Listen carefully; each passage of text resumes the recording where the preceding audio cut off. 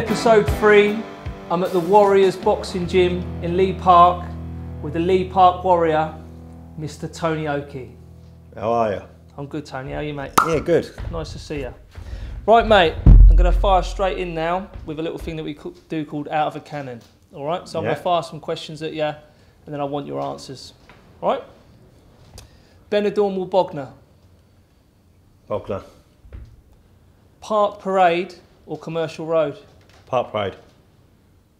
Country walk or country pub? I'm going to say pub. Pub. Batman or the Joker? Batman. Weatherspoons or Tim Witherspoon? Oh, that's another close one. Tim Witherspoon. Really? Even after the Bruno fight? Mm. Right leg in or right leg out? Right leg in. Left leg in or left leg out? Left leg in. All in. Thank you. That was Out of a Cannon. Right, Tone. So I want to start off with where you grew up, where you come from, and the reason why you got the name the Lee Park Warrior. Well, I'm from a council estate called Lee Park, which is, I think it was one of the largest in Europe at one stage, and boxing's a massive part in Lee Park. It's, you know, part of the young boys coming through, and obviously girls now. And we got a gym there, and it was run by Jeff Weston. Okay. And he's produced loads of champions along the way, and I actually got my mum to take me down there because my brother was already there, training along with Chris Bessie. Okay, yeah. And I wanted to go, but he wouldn't take me, so my mum took me. And what age did you go? What age did you start off down at the gym? I think she took me down there when I was about 10 and a half, 11. Oh, really? And that, yeah, I think I was about 10, and I had my first fight when I was 11. But I was always like short and fat, so dieting and things like that was something I was never too good with. So how tall are you, if you don't mind me asking? About 5'9", but I like to say 5'9" and a half. Sure, you said 5'10" earlier. No, I said 5'9" and a half. 5'10", I like to say 10. So when you first went in at the amateur gym, you were fighting at heavyweight. Is that right? No, when I was a kid, I was always little and short. I've got a thick set. I've got big legs, so I think I'm heavy boned. You know what I mean? So I was always fighting taller people as a junior. So when I stopped boxing as a junior, I think I was 15. I think I won 20, lost 20. But I think a lot of them I was robbed because I was out working them and eating to the body, but I never really got the decision. Do you know what I mean? And then I came back when I think I was about 18. My brother taught me round to come back because I was getting in a lot of trouble outside, like fighting and things like that. And he sort of taught me, because he was like training up there. He was being one of the trainers along with Jeff. Okay. Was your brother a pro then, or amateur? No, he was an amateur. Yeah. He was very similar. Yeah. He boxed all the way through, like he was a junior, and then he stopped, then come back as a senior. And I think he had 9 or 10 senior fights, and I think he won all but one. Okay. You know, because he was a bit of a boy when he was older. Yeah. But he taught me into coming back, and then that's when it all really took off for me. Okay. So senior, amateurs. How many did you have on the seniors? Senior, I had, obviously, because I classed the junior as, that's about learning. Do you know what I mean? It really is about learning, and I think some dads are a little bit too hard on their kids when they lose a fight and think, look, when they're a junior, because that is all part and parcel of boxing. Yeah, you win, you lose. Yep. Do you know what I mean? And I think that's all about learning, and then you've got to, if you start becoming a man, you should take it a bit more serious with the training and stuff like that. I think I had 21 and I won 20, and I think all but about 5 or 6 of them was all in the ABAs against the best in the country, and I think I had about half stoppages of that, which is quite remarkable, really. And that was at light heavy, did you say? No, that was heavy. That was at heavy? Heavyweight. I won the ABAs at heavyweight. So you won the ABAs at heavy? I won the ABAs at heavyweight in 96. Yeah. Got to the final again in 97, lost on points to Blue Stevens, which I played a part in that, I believe, but you know, he won fair and square. And then the following year, that's when they brought out the cruiserweight, which was 86 and under. Yeah. But I was always 86 anyway. Okay. Even when I was fighting a heavyweight, they was like come boiling down to get under 91. But I was always weighing about 86 anyway. So then I went in under 86 and I won at a cruiser as well. Jesus. And I ended up boxing for England at heavyweight against America and against Scotland. And then I boxed at cruiserweight for England out in Denmark. How did you get on boxing for England? The one with the American, Calvin Brock, I lost on points. I beat the Scottish champion at heavyweight, and then it was like a no contest out in Denmark. I got a little nick under the eye, and we were supposed to start the ABAs in a couple of months, and the doctor, like the one who inspected it, when the ref stopped it, he was like the English one, and he said, Tony, you're starting the ABAs in a couple of weeks. He said, let's not risk it, and then they'd done a no contest, and the other fella won it.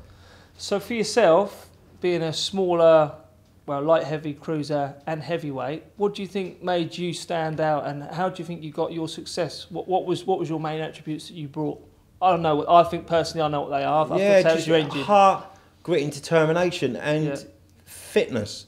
Yeah. You know, like our old amateur trainer Jeff Weston, he was brilliant at the fitness side of things. Yeah. Do you know, like when he was on the pads and that, he would do the pads all night. We'd be in the gym for like 2 or 3 hours, and he would do all the kids on the pads. You know, he was a fantastic trainer, and he got in your head, and he just, you know, I think the fitness and the determination with the bigger guys, they couldn't keep up with me, and obviously my jab as well. My jab, you know, I know it got a lot of accolade as a pro, but as a amateur, it was phenomenal. Yeah. Do you know what I mean? You had constant, amazing jab, amazing double jab, triple jab. Yeah. You cut the distance so well, work your way in. Yeah. How did you find, as a smaller bloke, how did you find the shots from heavyweights? Did you feel the difference between cruiser, light heavy, and heavy? No, do you know what?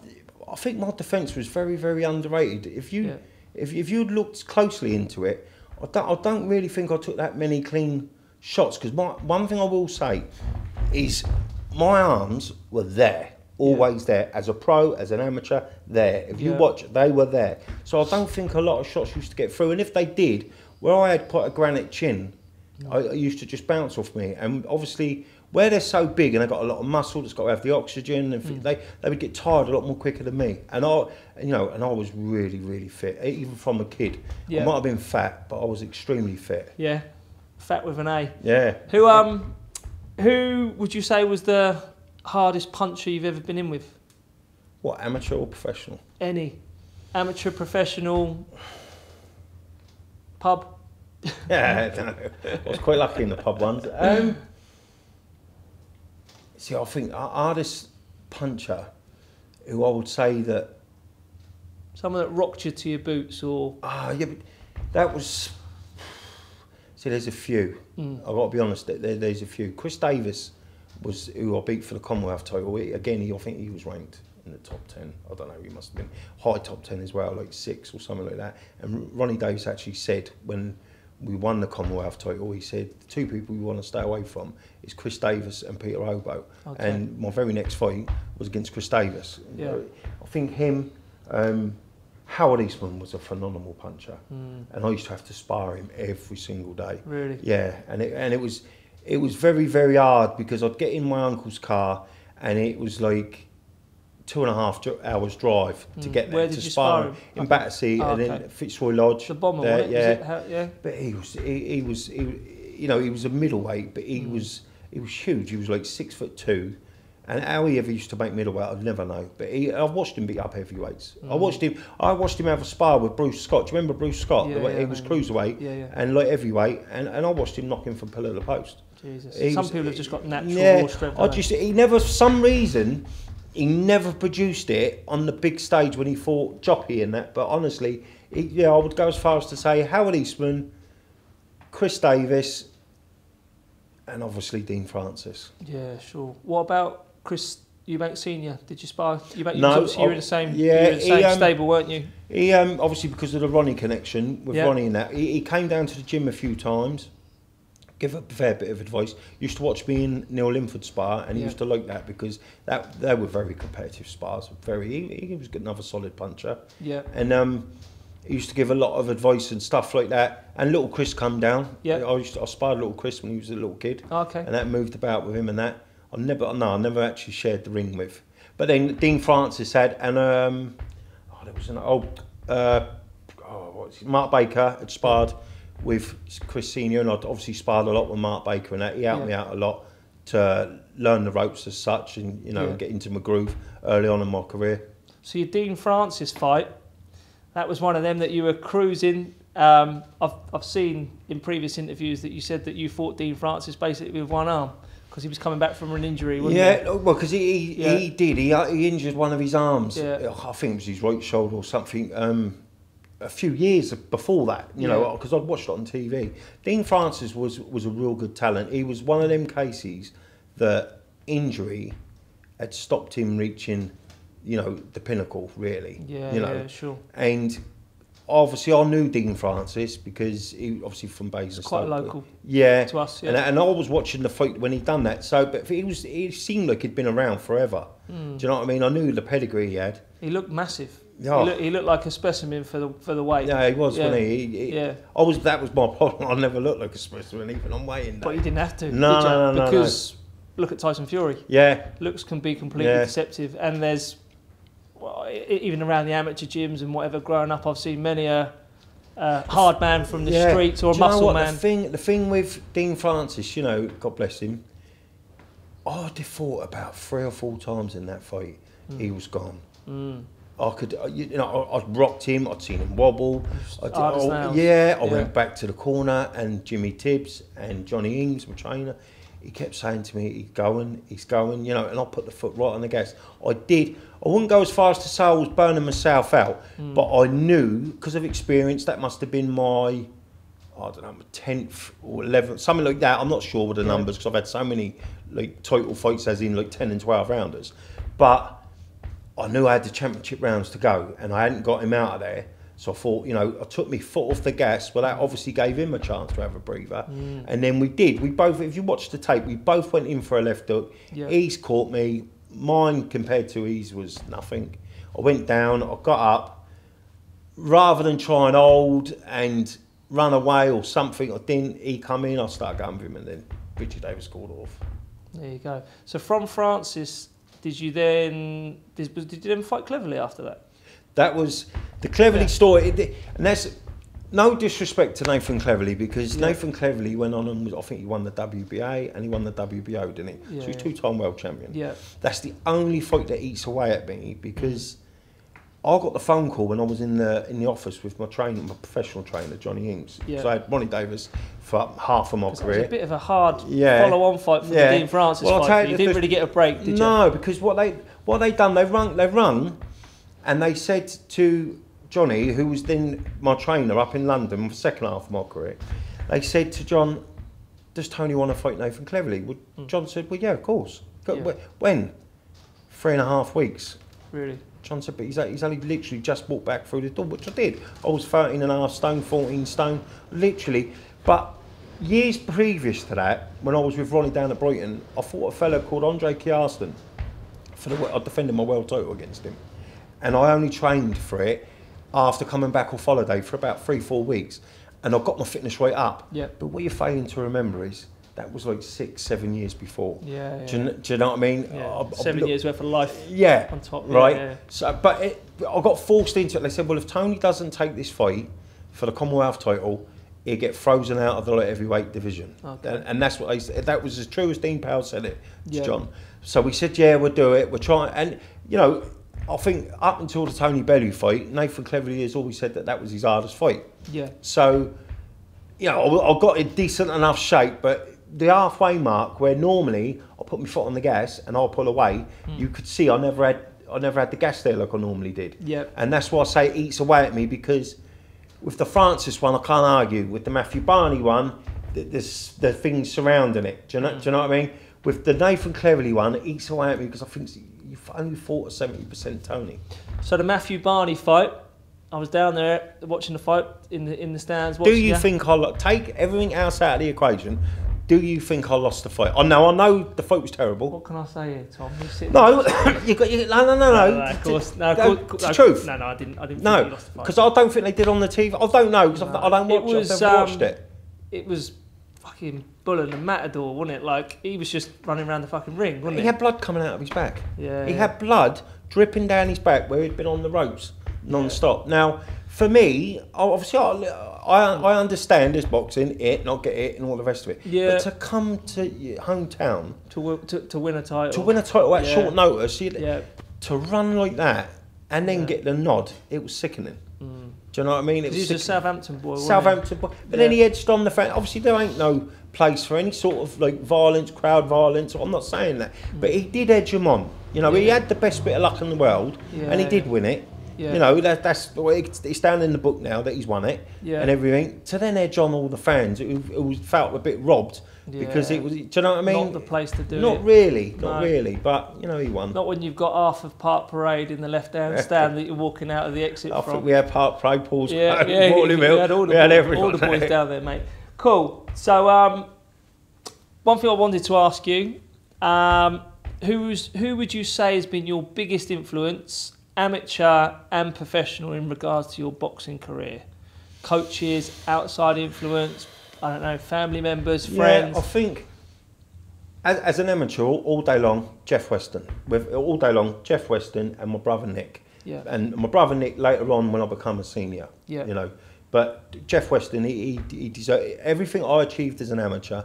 And there's loads of, and I mean it, there is loads of kids. Yeah. You know, it wasn't really women boxing back then, so I'd have to say boys. Yeah. But there was so many boys who he made a difference in their life. Yeah. With the training and the discipline and the achievements that we've done as a club. Yeah. You know, the boys that's come out of our club on the amateur scene, not so much the professional. I'm the only one that's a professional, but the amateurs that he had, like in the ABAs, he's boxed for England, and it's second to none when you consider. You know, we're lucky enough to be in a ring here. Yeah. You know, our ring at the Lee Park ABC was chairs. Yeah, that's unbelievable. Do you know what I mean? Yeah. So, you know, as an amateur, it was him, and then obviously my brother Nicky later on. In life in general, I've got an old brother called Chris. Yep. He's been like the father figure. Okay. Right? Yep. Even now, I'm sat here, I'm 46, I'm an ex-world champion, can obviously handle myself. Yep. If he shouts at me, I shuts up. Yeah, level of respect. Yeah, I'll do as I'm told. Yeah. Yeah. On the professional side of things, my Uncle Frank played a massive part in my career. You know, Frank Hopkins. Yeah, he did. Yeah, he really did. He did play a massive part. Then obviously you've got Ronnie, who took me from being, which I was as an amateur, I was basically a street fighter, pub fighter, come boxer. Do you know what I mean? A good one. Good one at that. Not bad. Yeah, good one at that. World champion, world champion street fighter. Yeah, but yeah, so he changed me from that to be quite a well respected boxer. Most definitely. Do you know, and he like says I should have achieved so much more than what I did. I think it was. I was saying it to the guy in my office. We're talking about boxing in general. I was saying to Tom on the way down in the car. The boxing world then, compared to the way that the boxing world is now, if you were boxing now, you'd be a fucking superstar, millionaire with everything that you achieved. It was a different... totally different. There weren't, even if you go back 10 years, Tone, there weren't many people around the boxing gyms. There weren't people, it was the rawness of the sport, wasn't it? Yeah. Now every Tom, Dick and Harry's got a pair of boxing gloves and they're showing themselves shadow boxing or on the bag. Well, I've just done a boxercise session. Well, it's a different world. Well, they've just got to put it on the internet, haven't they? Yeah. And automatically they get a load of likes and a load of comments. But it's a different... totally. Because obviously I interviewed Ty. Shout out Ty Brown, New Era Boxing Gym. Yeah, I was just about to say as well, when I turned pro, then obviously Ty from Lee Park. Yep. We had... Jay Morris from over the Isle of Wight. We had the cousin's brother. A few. Yeah. Me being pro sort of opened the doors for a few other local boxers. Yeah, I think, is it Danny Cousins, isn't it? He was Danny boxing up to a few years ago, wasn't it? Sam Cousins. Yeah. Do you know, those were the boys. As I say, you had Jay, you had John Honey from up Basingstoke Way. So was Chris Bessie as good as everybody say? What, as an amateur? Just in general, he was amazing, wasn't he? I don't think... Yeah. You know, he was my brother's best friend. He was, I think, and I don't think in my lifetime you will see a better amateur. Everybody that I speak to, 6 times ABA champion, from in and around that scene, everybody mentions Chris Bessie. Yeah, he was. He was brilliant. Commonwealth gold medalist. So he was middleweight, was he? I think he went from everything from like welterweight, like middleweight, because he beat Carl to Froch, middleweight didn't in a final. Yeah. And that, but then was that the ABA final? That was the ABA final. That was when I won the ABAs. I think that was the year I won it. And now I think he's got like good pros like Steve Roberts. I think he boxed. Yeah. Richard Williams. I think he's boxed most of the top professionals of round our sort of time. So why did he not turn over? Because I think he had a great job in the army, had his pension and things like that. And I don't necessarily think his style would have suited the pros. Okay. Do you know, he got that point scoring off Olympic to a, he got that off to a T. And then obviously his brother went on and won the ABAs as well, Billy. Again, both. Did Billy win it at heavyweight then? He won, I think it's super heavyweight. Oh, did he? But they were still two boys from Lee Park. Yeah. Lee Park ABC come through to Jeff It's Weston. not the world of opportunities. No. So, yeah, they was as brothers, obviously, they both went on and won ABAs, which is a fantastic. A big shout out to Jeff Weston then. He He brought some good boys. Made a massive difference to a lot of boys' life, Jeff Weston did. And he's only that big. Is he? Yeah.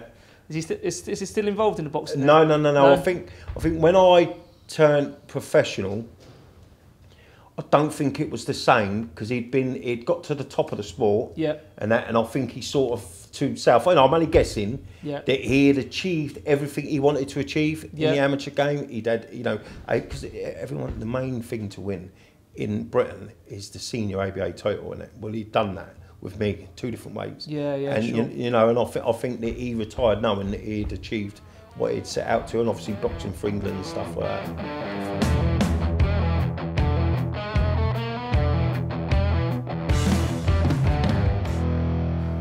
Wanted to ask you about Prize Fighter. Obviously, went into the Prize Fighter. I was explaining to Tom, 3 fights the same night, winner takes all. Was it 25,000 prize when you won it? Yeah. How was that? For one night, that was... One night only? Yeah, for the one night, that was definitely one of the best nights of my career. Have you ever had 3 fights in one night before, outside of the boxing ring? That's quite hard going, really, isn't it? I don't know, back in the day. Maybe. Back down in decadence, it could be quite possible. But no, for one night, it was brilliant. And like, people in my gym, they was all betting on me. Because I had the Cleverly loss. But what I'm saying about the Cleverly loss, I'm not saying I would have beat him, right, 100% fit, because he'd won two world titles, So I knew I was world class. So you can tell that by the people who I got beat by. We're all world class boys. Do you know what I mean? So I was world class. But to have 3 fights in one night, to have your arm raised 3 times in a couple of hours, get a chunk of money at the end of it, in front of TV cameras, happy days. Loads of people obviously there in the crowd. Some achievement. It was brilliant. It was, as I say, one of the best nights of my career. So it was 3 fights of 3 frees, was it? It was 3 fights of 3 frees. I fought Billy Boyle. I think I can't remember if he had like 11 or 12 undefeated. Yeah. Then I beat the favourite in the next one, and then Darren Stubbs, who was another veteran like me, in the final. But I was proper in my groove by then. Because Courtney Fry boxed in the Olympics, didn't he? I think he did he go to the same Olympics as Audley Harrison? I think he did, and I think he won the Commonwealth gold medal as well. Was he the favourite then? He was the favourite, yeah. Yeah, so you was the underdog going in there and then come out with all the cash. Everyone in my gym. Bank robber. Well, they would say that we did rob something because everyone in my gym up at Cannon Town kept going to all the bookies and keep putting on bets. In the end, they stopped taking bets around there. That's different class. Yeah, so you was absolute. Oh well, I was the flavour of the month when I went back to the gym. To 2 or 3, but everyone patted you on the back like always. Cool. Oh, so obviously the Matthew Barney fight. This is a subject that I wanted to speak to you about. And I know it's not something that you've spoken a great deal about. It's part of the story. So I thought I'd just give you an opportunity to give your point across. Fought Matthew Barney. After the Matthew Barney fight, obviously you got tested for drugs and it come up negative. I must have been tested in my career. Because I was in a lot of title fights. So obviously I don't keep track on what the record is or anything like that, but I most probably got tested, I don't know, 15, 20 times in my career. It's what it showed is that from, who did I fight before Barney? Linford to Barney, that cocaine had been in my system at some point. Yep. Right? Because the actual thing they found was this big long word, it's in benzo something, I don't know, it was like that. They never actually found cocaine as such, do you know what I mean? Yeah. I was a young boy, made a mistake, was out on holiday with a load of lads. Yep. It's anyone who can't say when they're young and they're dumb, I call them a liar. Do you know what I mean? Yeah, it was a mistake. I paid the price. I owned up to it. When I went to the board, you know, you have to go and sit in front of the board. Rather than make an excuse, I could have said I got it in a tea or got spiked or something like that. With the meat. I just went in there, I held my hands up, told them I was stupid. As I say, I've been tested loads of times before that, and I've been tested loads of times after that. Sure. It was one of them, and it ain't, like I had a discussion on a podcast before about performance enhancing drugs and recreational. And going into depth in it a little bit, I think with the performance enhancing, you're really trying to cheat in a sport where the loser could get really badly hurt, as we've seen, haven't we? Do you know what I mean? Recreational. I'm not condoning it, but in a way, it's going to go against you. Well, and I think maybe a bit of a strike thing, you know, like give them a couple of warnings, like a warning or something, and a fine, then a bigger fine, and say, well, next one you're done, you know, something like that. I'm not condoning it. Please don't think I'm telling any young kid to do anything, you know, drugs are bad, full stop. But we're talking, you know, there is a difference between that, which I'll class as stupidity, and you know, I don't want to say this in an odd way, but I'm clearly not an addict. No, certainly not. Do you understand what I mean? And at the end of the day, Tone, like you say, you got tested, you got it got flagged up. You did your year ban, you served your year ban. You rolled your hands up, said you made a mistake, and we move on, don't we? Well, that's what happened. I came back. I had one fight down the Mountbatten Centre against a fellow called Davitan, who had just beat Tony Dodson. Do you remember Tony Dodson? A real good super middleweight. He beat him, and I had a fight with him.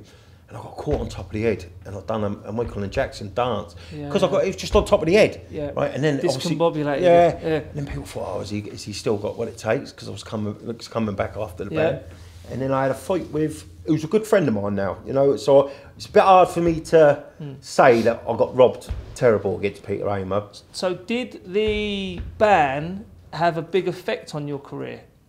In regards to fights after? In regards to your trajectory of where you were going? I would say so, 100%. I never had anything easy. I ever got no favours. Any close fights, the Barney fight, I never got any. I'm not moaning about it because... I think that was the expectation of you, though, Tone. I think it was a case of you're going in, it's going to be a war. You're going to drag it through the trenches, one way or the other. I don't think I got any sort of favours in it. And I do think, which, as I say, there's no place for any type of drug in life, let alone in sport. You know, I want to make that clear. I agree, Right?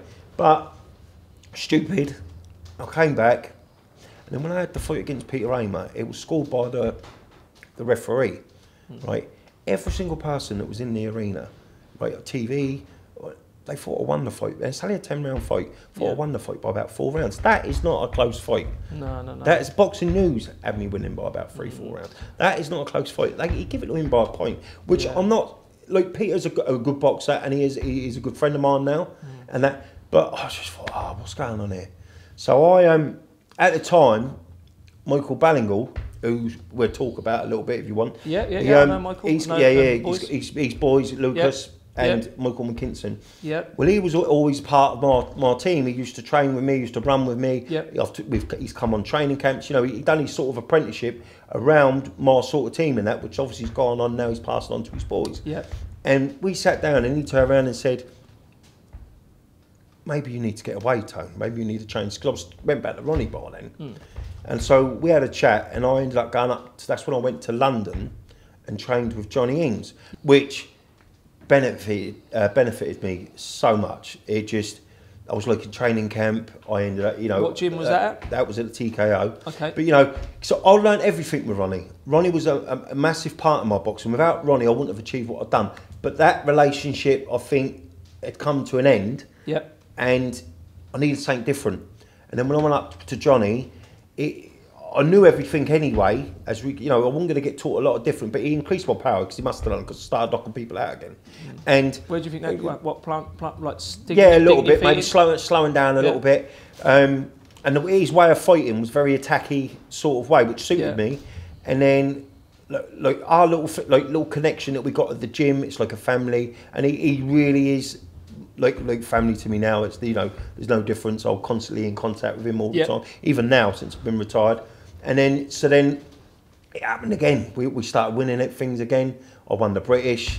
I defended, against Brian McGee. Brian McGee, after my fight with him, that I got a draw out in Ireland. If that does not tell you that I won the fight out in Ireland, I had Jimmy Tibbs and Johnny Ings in my corner. At no stage was there any panic in my corner when I was in Ireland, because that was the deal. Once I fought for the British and beat Spartacus and stopped him, that I had to go out to Ireland.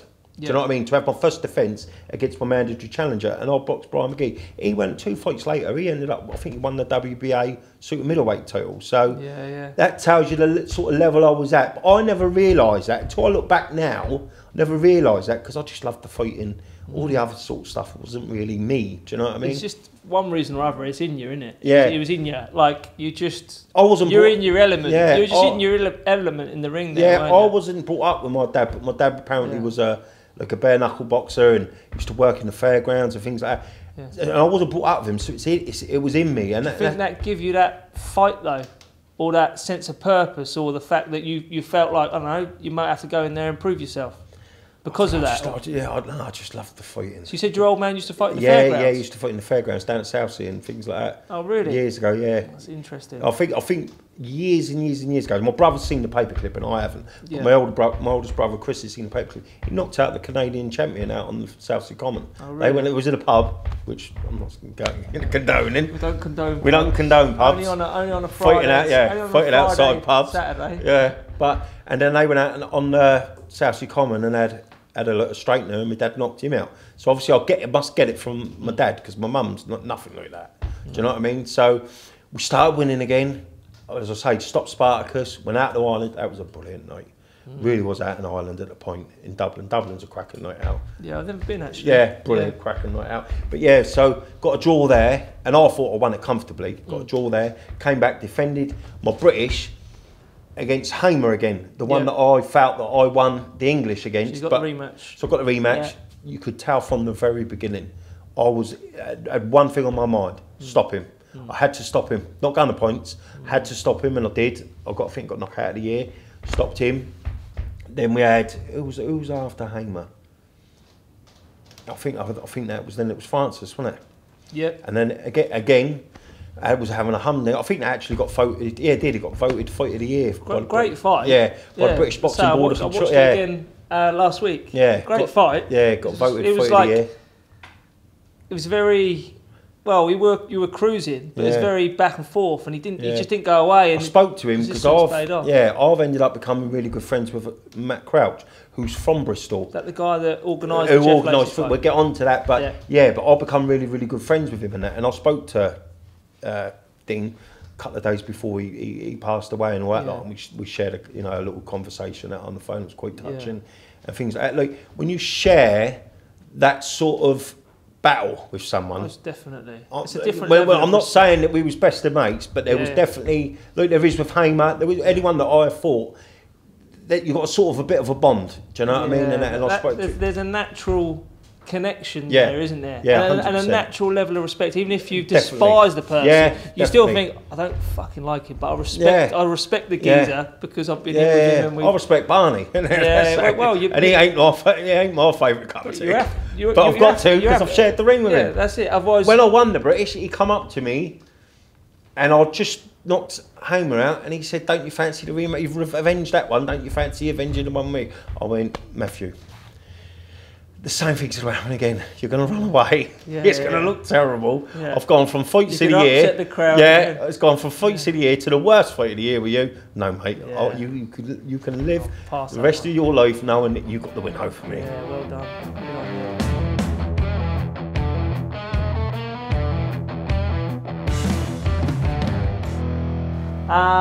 So we'll go on to that then. Our man from over the pond, Mr. Jeff Lacey. So how did that one come about then? It was for the return. It's mad because what it was Facebook, social media. Does it come from Facebook? It's totally. This is what we're saying. The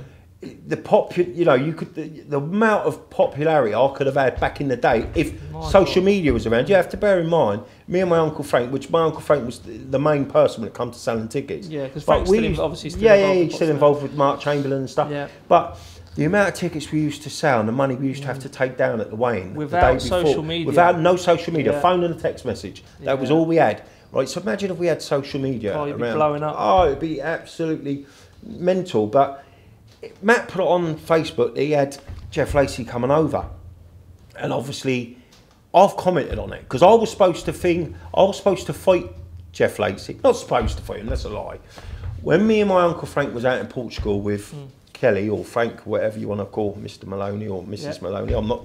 Listen, I got the utmost respect for Kelly, and we had to have a meeting with Frank Warren because he had a place out there at the time, and he actually offered me a fight with Jeff Lacey, who I just watched. I don't know if it was somewhere in Wales because he fought on the same show as Joe Calzaghe. And we accepted that fight at Super Robin Middle. Reed, didn't he? Yeah, he did. He beat Robin Reed. Yeah, I think he put Robin Reed down. Yeah, I think he hurt Robin Reed, but didn't he? I don't think things was quite right for Robin Reed. Was Robin Reed a bit older at the time? Yeah, but I think things was behind the scenes weren't quite right. Yeah, and going by my own experiences, I can get that. If did things he beat Roy Jones, Lacey? He fought Roy Jones. He fought Roy Jones. No, Roy Jones beat him. Oh, did he? Yeah, but he beat him a little bit late on.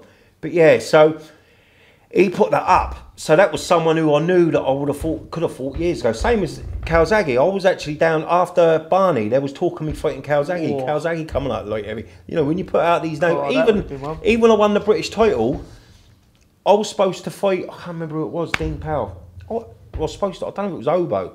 When he pulled out, they offered me Danny Green. Do you remember Danny Green from Australia? I actually signed a contract to go over to Australia and fight Danny Green. Jesus. But anyway, getting back to this one, I'm running away with it. Go on, you're right. With Lacey, put it up on Facebook that Lacey was coming over and he was looking for someone to fight him.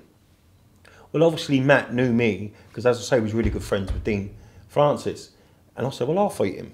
Because I was still training. I just opened this gym with Brian Davidson. Yeah. So I was training. I was still, I was in tip-top shape. So anyway, got it done. Trained for it here, Scotland, Portsmouth. Went up there and we went to Bristol and I played with him. I absolutely played with him. And it's one of the performances of my career, that late on in my career, if that makes sense. Do you think he underestimated you? Totally. Because I saw him in one of the interviews, he's like, I don't know who Tony Oakey is. And well, actually, there was the gloves are off that you did, and you were like, well, you do now because I beat you in the first fight. And that was the case. It really was. And I think it totally reversed in the rematch because I played with him.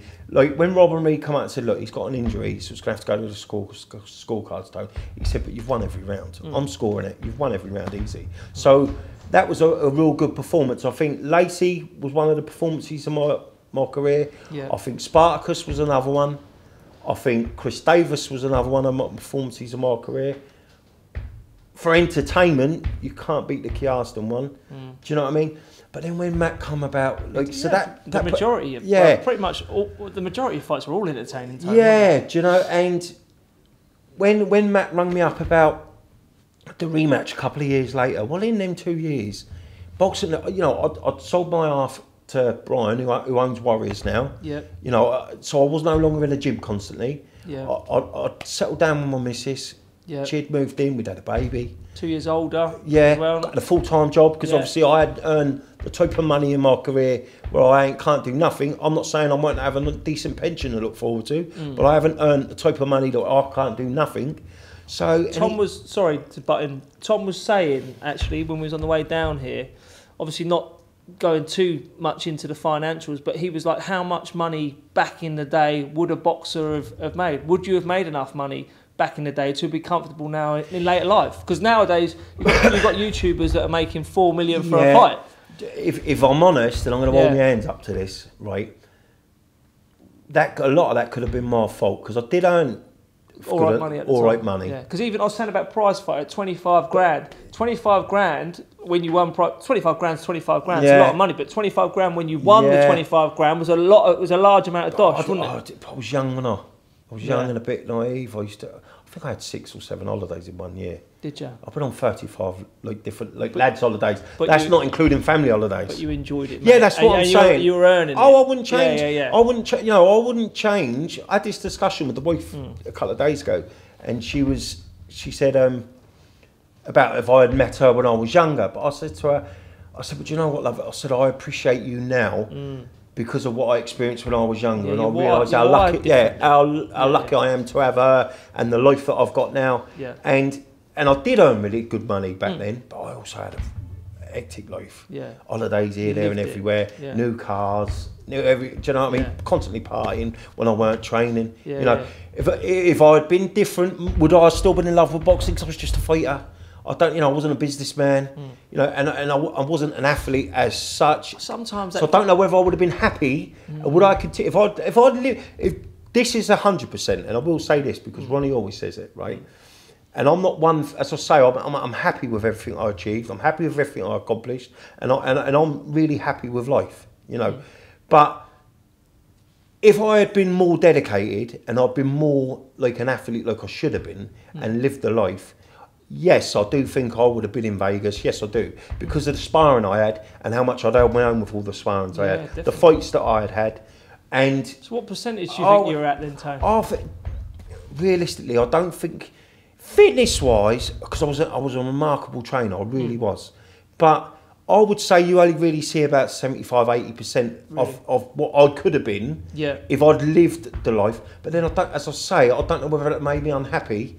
So therefore, I could have very well have, sometimes it gives quit. Do you understand what I'm saying? It gives you the edge. Like people talk about, like George Best. Would George Best have been George Best if he was teetotal and didn't have his downtime and didn't enjoy his life? Or did it just give him the edge? Or did he turn up to the games and be like, I don't give a fuck, I'm just going to go out there and express myself? Yeah, sometimes that makes you who you are. Yeah, no. If you take it all out and filter it all out, we'd all be the fucking same, wouldn't we? Yeah, and I believe that. I think maybe if if I had done that and been like that, I might have fell out of love with the fighting side of it, because I used to love the training. So intense. Yeah, I would love the fight. Yeah. But I also love my downtime as well. Do you know what I mean? So, so then when he rung for the rematch, well, in that 2 years, as I said, I had a baby, settled down with a wife, and this, that, and the other. Got myself another a full-time job. Yep.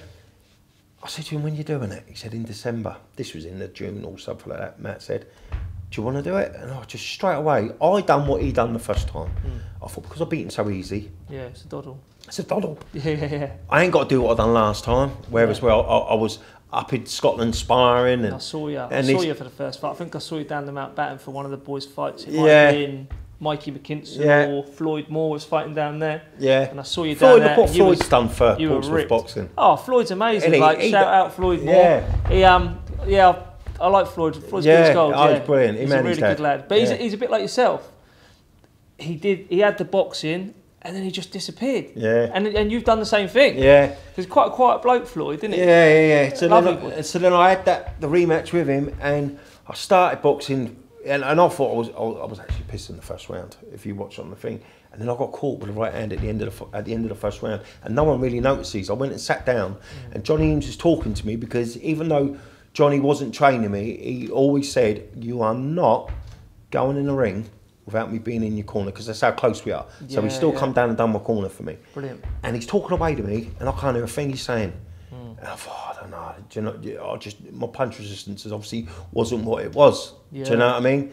And then I went out in the second round, and I just went at him, and the rest is... You had a trade-off, didn't you? Yeah, I had a trade-off. Went down, got up, legs were all like that, got myself a bit all right, then went banging again, and then got stopped. Yeah. Do you know what I mean? I didn't think you looked 100% when you got up with your legs and whatnot. But by the end of the count, you was all right. I was all right, because I was. Please don't think for a second I'm saying I was mentally. Yeah. I don't think I was on the ball, but physically I was still as fit as a flea. I was still as fit as a flea. Yeah. Do you know what I mean? But I just think mentally I just totally disregarded him. Do you know what I mean? And I just totally underestimated him. And then this two-time world champion. Left Lacey. Well, he was Ring Magazine Fighter of the Year 1 year, so there's no shame. They were calling him the bloody middleweight Mike Tyson, weren't they? So what about fight number 3? Would you fight him for a third? You got one all now, haven't you? I would. You would? I would, but I'm not. Jeff? No, I would. Let me say it. I don't think the wife would let me. Yeah. I would, 100%. If he splits up with the wife, Jeff, it's on. Yeah. I don't think she would let me. But do you know what? I've raised hundreds of thousands for charity with all different. I think you've seen me training before, and I've done it for Oakley Waterman. Loads of different charities and that. So on a whole, when you look at Tony Oakey's career, Amazing. from a little kid, Yep. then to an adult, representing his country, then going on as a pro, winning absolutely every single title available, areas, internationals, the British, the Commonwealth, prize fighters, the world. You know, one thing that could never ever get taken away from me, and I'm very, very proud of it, and I will say that, very, very proud of it. I'm the first ever world champion to ever come out of Portsmouth and its area.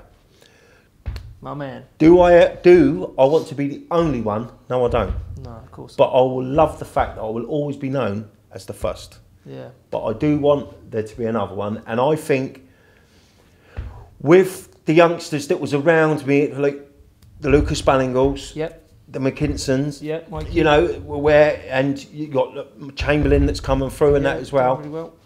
I think I sort of kick-started it, and a little bit before me it was Paul Dye. He deserves a mention because he was about as a pro. He does deserve a mention. Paul had some big nights. He did, and he was a little tough nut. Do you know?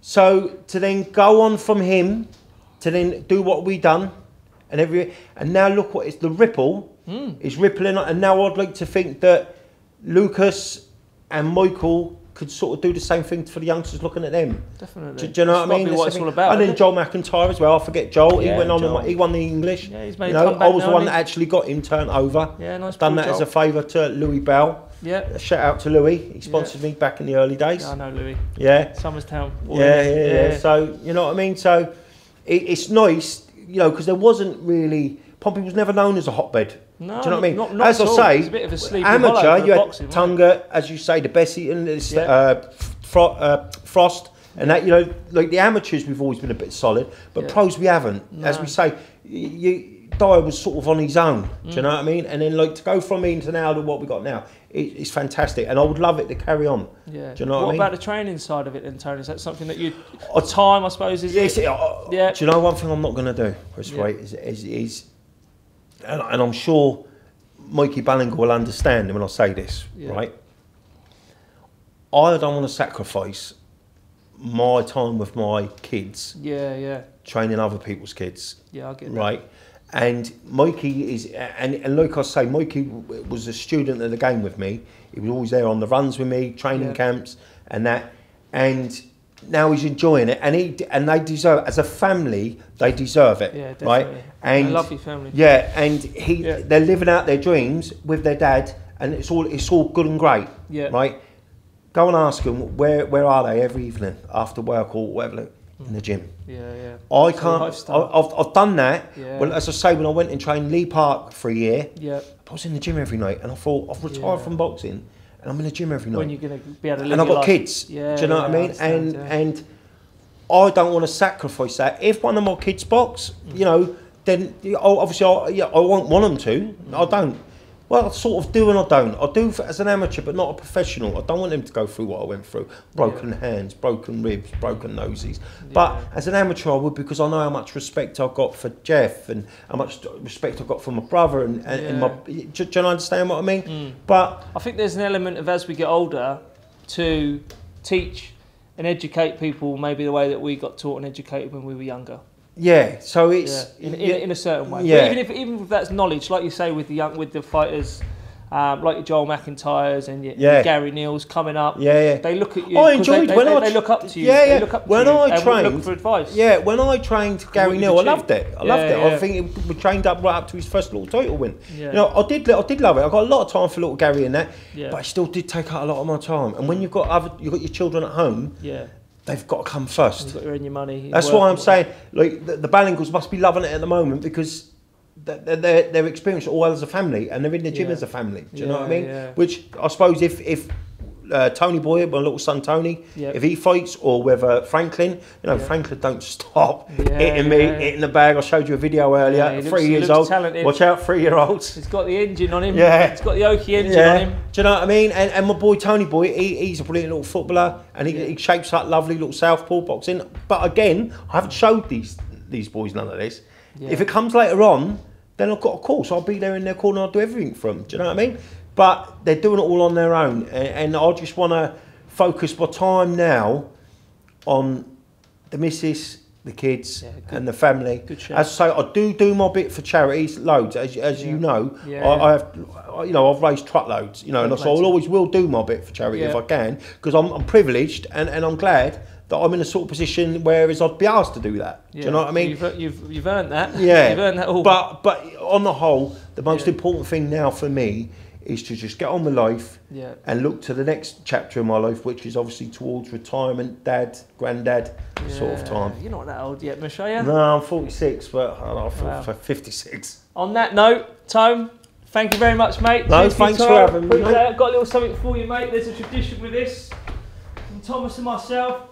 Now, I don't know if you drink any more, but if you do, mate, that's from us, and that's from us as well. Oh, thank you very much, lads. Cheers, champ. Lovely. Well done, mate. Cheers. Cheers. Thanks, brother.